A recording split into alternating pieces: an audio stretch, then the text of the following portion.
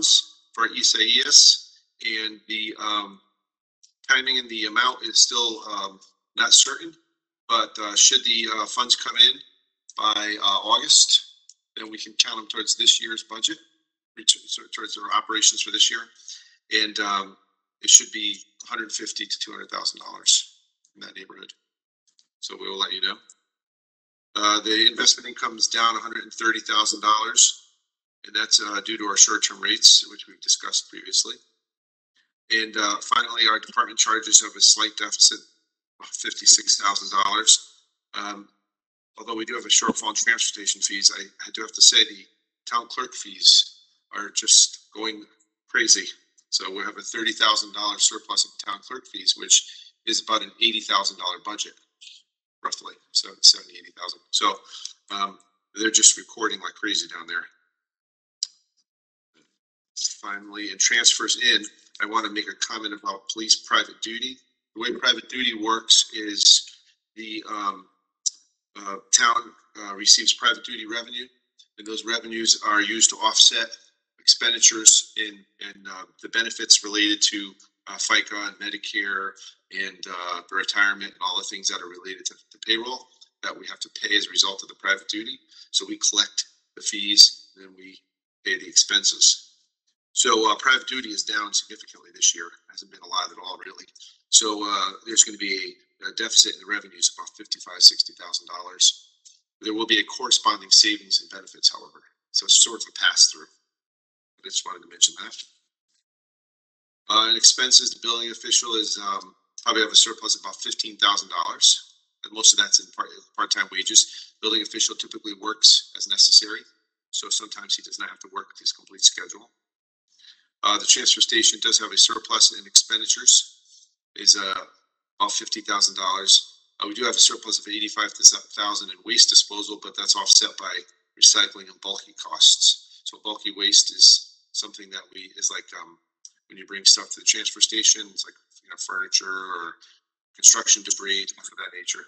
Some towns do charge for that, and so we looked into that previously to charge for that and bring it over the scale. Orange, for instance, just started charging for bulky waste. They were previously just non-residents, but now they've started charging residents. So something to think about. And finally, Human Services has a surplus of about $15,000. That's due to wage savings. And benefits, as I indicated earlier, is at $215,000. There's a number of items in that, including some savings in healthcare and workers' compensation, and the private duty costs that I mentioned.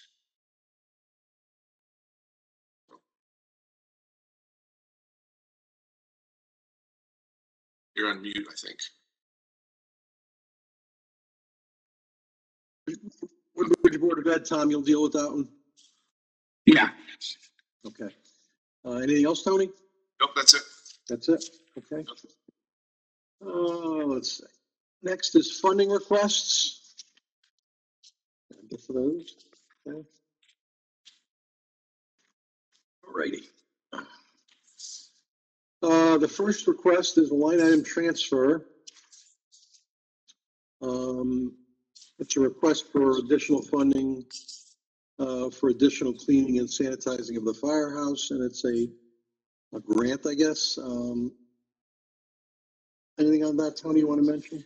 Yeah, just that we're doing this in 6-month increments, not knowing what the cleaning will be like or if necessary. Okay. So we were supposed to, he had requested it in January and it was an oversight, which is why it's, they see the memo from the chief is January. It should have been in your January.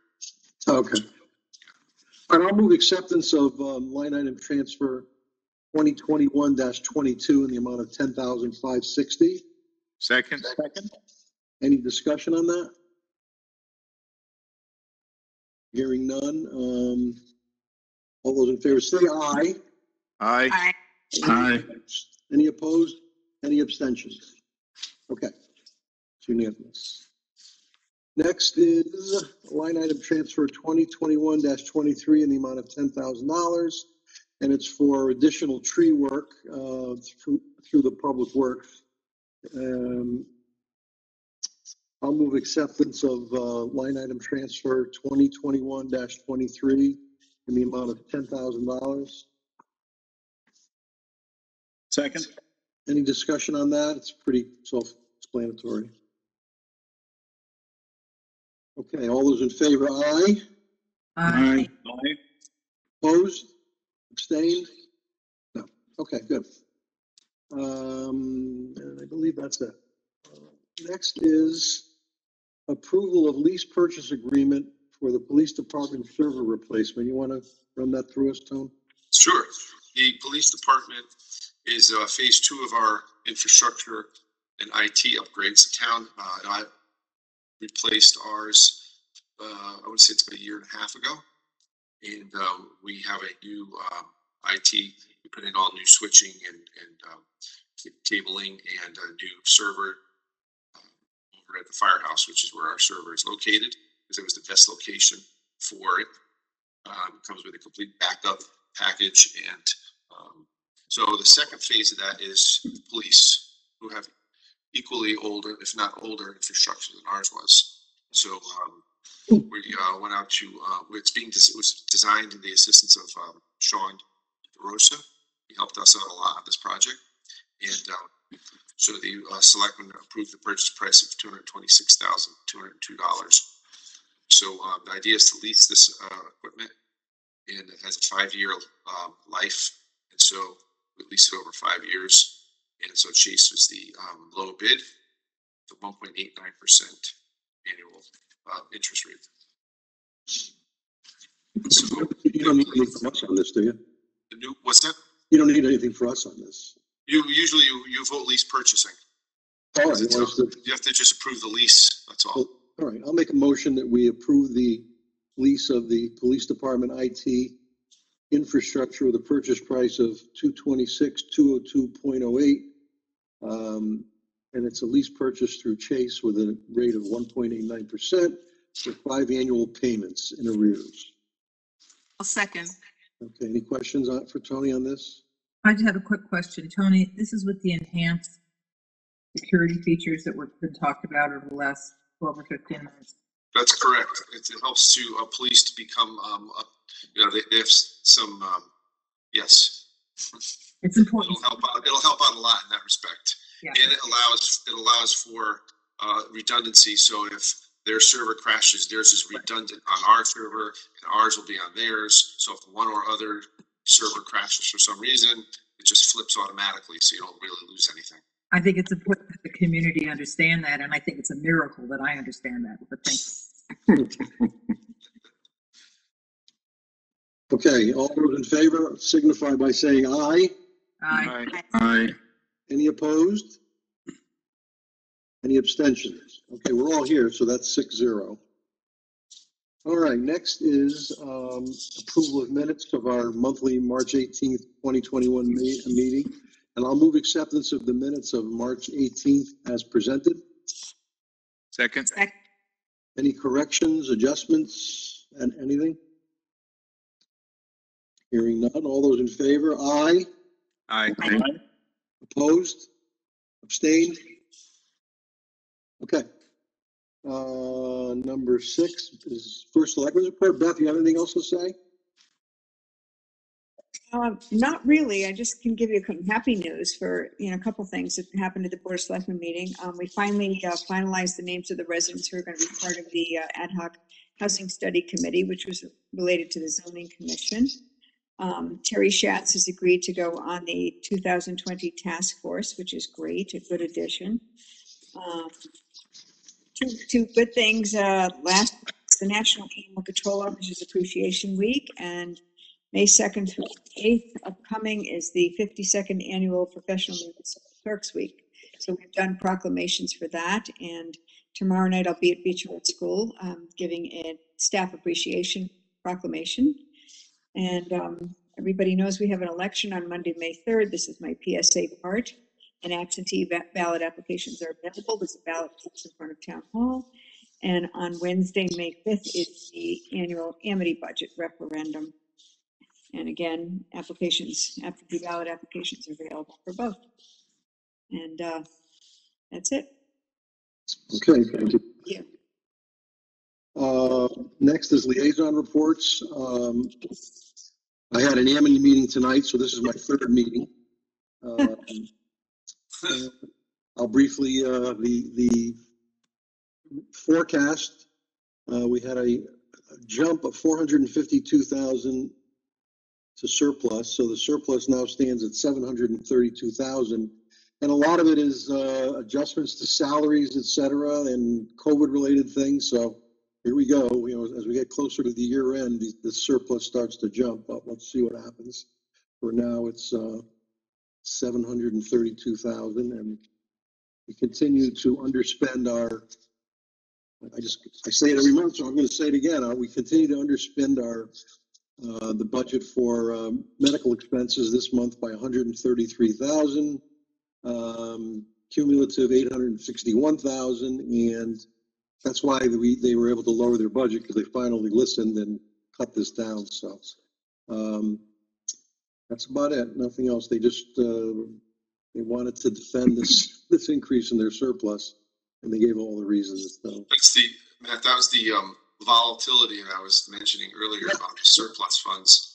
You know, it would be more, it would be better if it was on the budget creation than on the surplus at the. Yes, exactly. Because there are revenue increases too, which caused it. They got money in for some of their programs. Let's see how we're going to do this. Next on the list, Tom Kennefack. Do you have anything? No, I wasn't able to make the meeting, Matt, so I don't have a report tonight. Okay. Tom Handler. More good news from Beecher. If you saw in the packet, they're now predicting a surplus. So now they're at a surplus of about $11,000 because of favorable changes in medical insurance, some released encumbrances for life insurance, and some of the nursing services. I'll just say again that I think that Dr. Budd is doing a great job looking at things. He's starting to look at some other things, you know, now that the budget process is pretty much over with, he's starting to look at other changes that it could be made and trying to see if they can find some revenue generating programs for the after school and others. So I'll just say that they're doing a great job. I think you've seen that they're looking at possibly leasing hardware, computers and laptops. I don't remember, Tony, if that's made it into the budget for this year. It probably did. Probably. I know we have some funds in the budget for the capital budget for infrastructure and other related items.